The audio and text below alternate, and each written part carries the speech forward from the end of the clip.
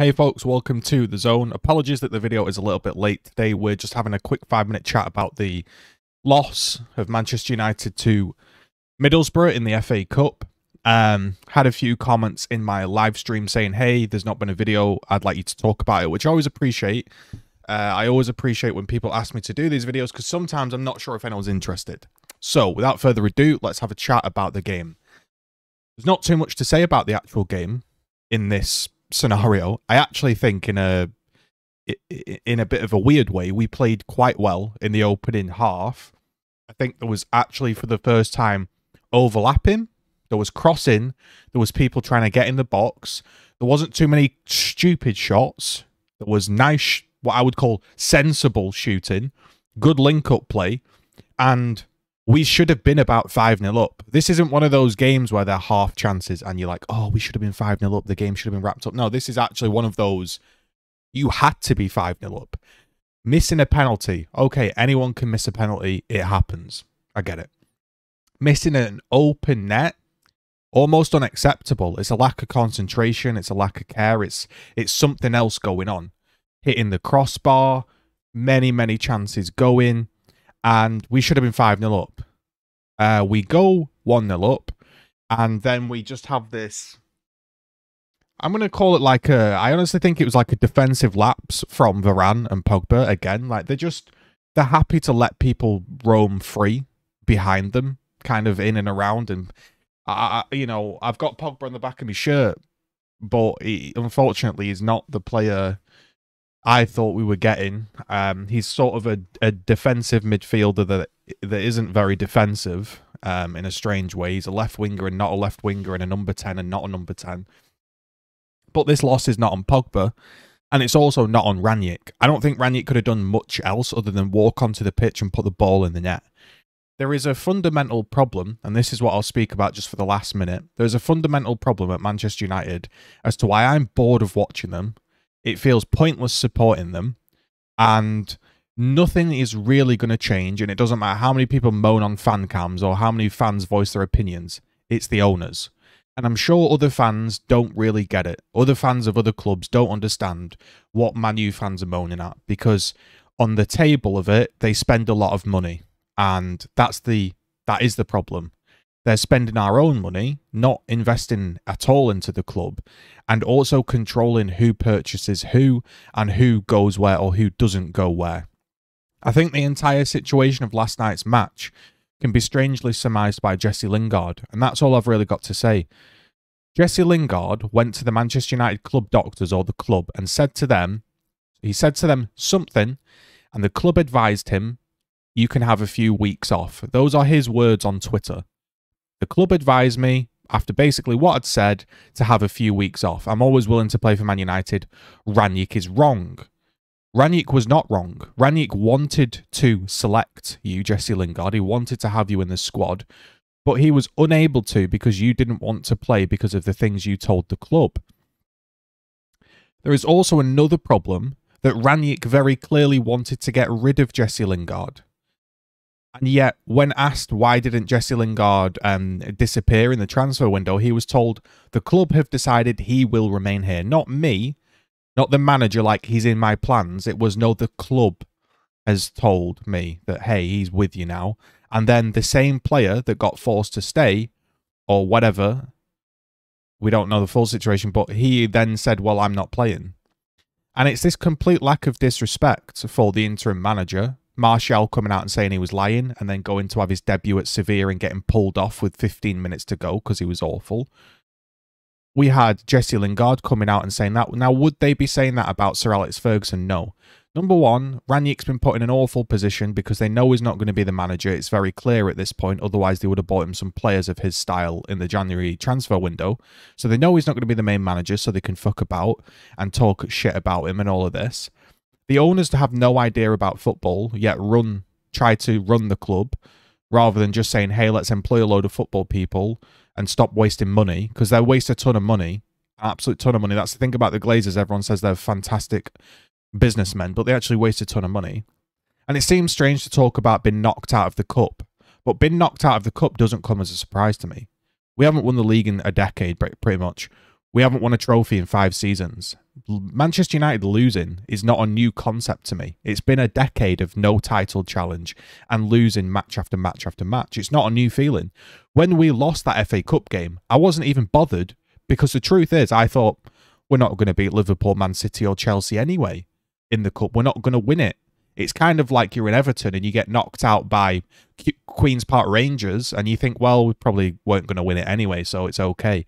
And when you have that mentality in and out of the club, you never get anywhere because you just think, well, we're never going to win it, so what's the point of beating these? And then you never get anywhere because you never actually beat the people you meant to.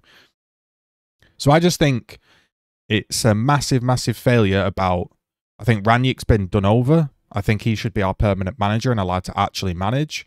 Look, I don't care if he's not got the CV that people think he's got. I just put him as the full-time manager and let him get rid of people that he wants to get rid of.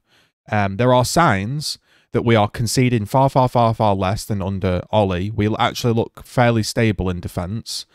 They just had one freak goal. And do I need to talk about it?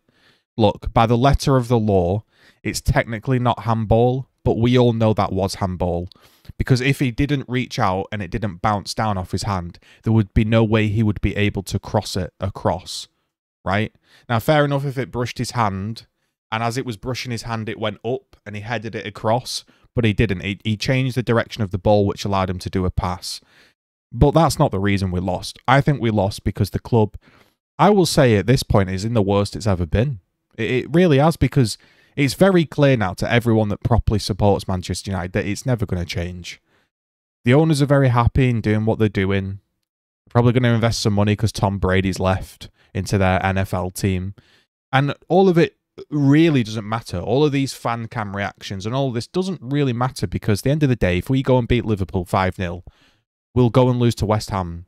We'll go and lose to someone else. And we're never going to be on a title run. And we never quite get the players and the mentality of the squad because there's so much player power at the club. There never used to be player power under Sir Alex, but now there is. The players have been there for a decade. They've got away from the Sir Alex era, and they go into the media. They do all of this, and the manager isn't allowed to control it. The manager says, hey, this guy's doing this and that and this. I'd like to get rid of him and shift him on. Get some new blood into the dressing room, get people energized and ready to fight for next season. And then they're like, well, he's got a transfer value, so we can't sell him, and he's got to train, or blah, blah, blah. And you can't manage a club when a group of owners that don't understand football are overriding you at every given moment, strangely. You would think that the Glazers would be hands-off and say, look, we don't know much about football. We know Man United is a famous brand. We'll give you the money and employ the football people. You run it yourself pretty much and come to us if there's any major problems. But no, it's like they're meddling constantly. And it's all just a bit pointless. I don't really feel anything when I watch Man United because I know ultimately it's not going anywhere. That's kind of how it is. Like, even if we were to go and win our next 5 games, I just think to myself, well, we're not winning the Champions League. We're not winning the league. We're not in any cups. So that's it, isn't it? You know, it's pretty ridiculous. And if I want to talk about little things like going on Twitter and posting like prayers for Alanga and heart emoji Alanga and all this, look, Alanga should never be in that position. Flat out. Alanga's a youth team player that's been thrown in at the deep end because we're not allowed to buy any players for the new manager. And Bruno missed an open net. Ronaldo missed a pen. Other people missed huge chances. And it was like the De Gea situation. Yeah, De Gea missed that pen in the Europa League final. But it should never be getting to that. Think about it. Our last two, like, kind of, I would call big exits. Europa League final. Keeper had to take a pen. It should never get to that stage. And Alanga taking a pen. Should never get to that stage. It should be dead and buried versus Middlesbrough. You can blame Ranić and think about it, but look, I'm telling you, mate, flat out, it's not Ranić's fault. If you properly look into the situation, the club is pretty fucked. It doesn't help that you've got people like Gary Neville and all the old lot telling people how it should and shouldn't be. The two, it's like they're in the storm and they can't see the clouds. Like, you need an outside opinion. Ranić is that outside opinion. And if you'll know, he came in and said, don't like Maguire, don't like Shaw, don't like Wan-Bissaka, don't like Lingard, never played Martial. You know, he went and actually tried to do something to fix the problem, and he just basically got told, nah, you can't do that, mate. And then the players know, oh, he's got no power. So it's a never-ending spiral. And that's how I think about it. When I watch Man U, I don't even really think about the game these days. I kind of just think about the interaction between the manager and the players and the board, because the more you watch it, the more it's messed up. Like, Darren Fletcher sat next to him, but they're not even buying any players for Ranić because they don't believe he's going to be the manager, right? They didn't get any players in for January. So what is he doing sat next to him? The director of football. If the director of football isn't talking to Ranić and been like, oh yeah, in these 10 games I sat next to you, I can see we need a DM. I'll go chat to them or whatever, and we'll get one.